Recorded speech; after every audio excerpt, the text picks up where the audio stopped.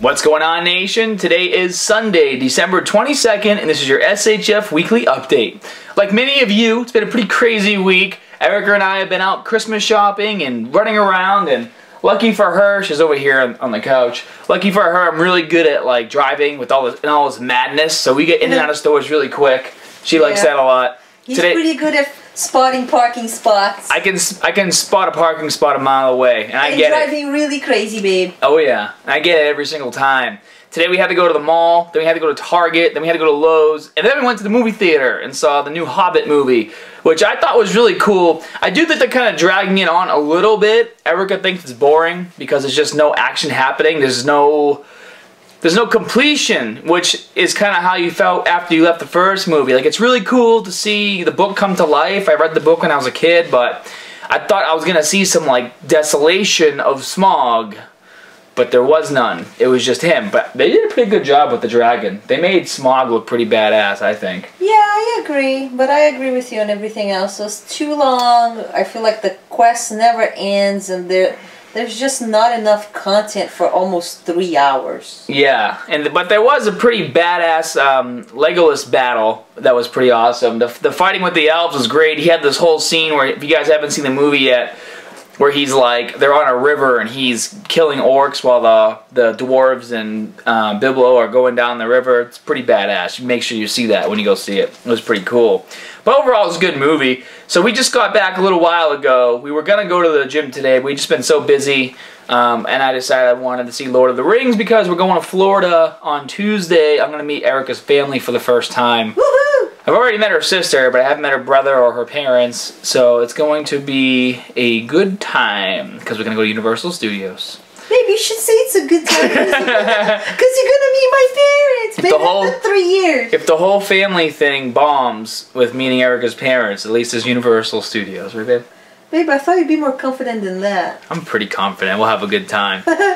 But I did want to go over some stuff with you guys. I actually posted a pretty cool article this week on ScottHermanFitness.com. It was an article on sleep direction and how actually the way in which you sleep could be affecting how well rested you are when you wake up.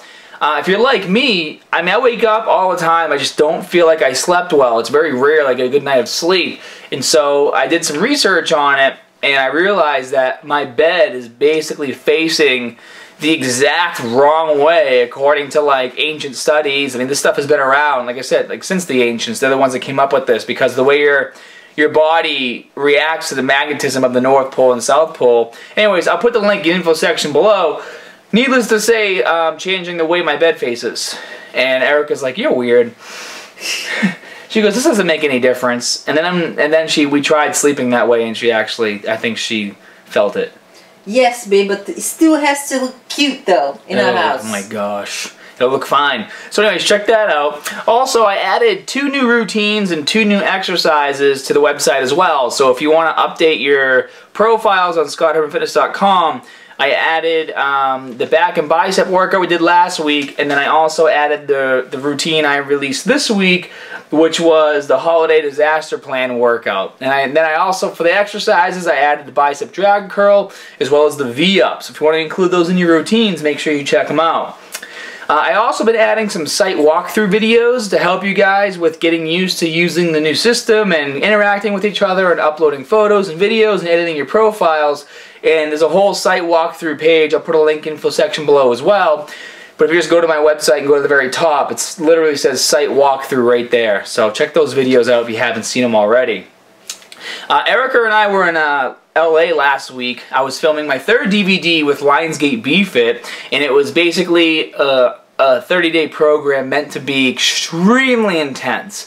We have lots of behind-the-scenes footage we're going to show to you guys. Hopefully have it edited by January. It's obviously going to be pretty crazy the next week with all the traveling we're doing, but give you guys kind of a backseat look at what we've been doing and how intense stuff is getting. And for those of you looking to get back on track for the new year, it's going to be a really good program for you, so that should be coming out soon. And while we're out there, we also saw Hunger Games. It was pretty cool. We like going to the movies. Well, I do. I drag her with me. Saturday exercise explosion. I'll post them both up over here. And then, like I said last week, we had the barbell drag curl, And then this week I released a video. I had my friends Bobby and Nick Wright come up. Bobby Arcan from Plus Iron and Nick Wright from Nick Wright Bodybuilding. And we talked about training for different goals. And so if you haven't seen those two videos, check out the barbell drag curl over here. And you can check out the training for different goals video over here. It's pretty cool. So far you guys seem to have liked it. Lots of good information in this video. And the barbell drag curl is basically to work your bicep peaks. If you want to try to get bigger peaks, it's a perfect exercise for you.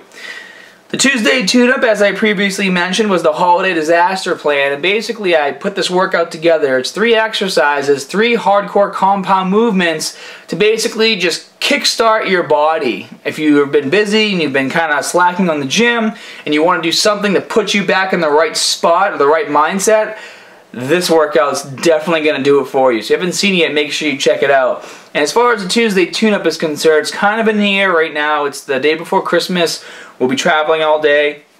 I'm not sure if I'm going to be able to get to releasing anything. I just won't have the time. But if I do have the time, I will release something. But this week, just so you guys know, I'm going to be traveling and doing stuff and doing family stuff, which you guys should be doing the same thing. Don't be staying glued to the computer the whole week. So if I get a chance to release something, I will. I got to see what I have going on. I did film a few routines, but more than likely, I'll probably wait until I get back from Florida, just so I can enjoy some family time and have some time off. And the last thing, the fan art winner of the week this week was Steven Greencorn, and I just thought this photo was really funny because I like The Simpsons, and he put Homer in an HTH shirt, and it's just hilarious. So thank you, Steven. I love it. That's your SHF Weekly Update. Hope you guys all have a happy holiday with your friends and family, and as always, more good stuff coming soon. See you guys.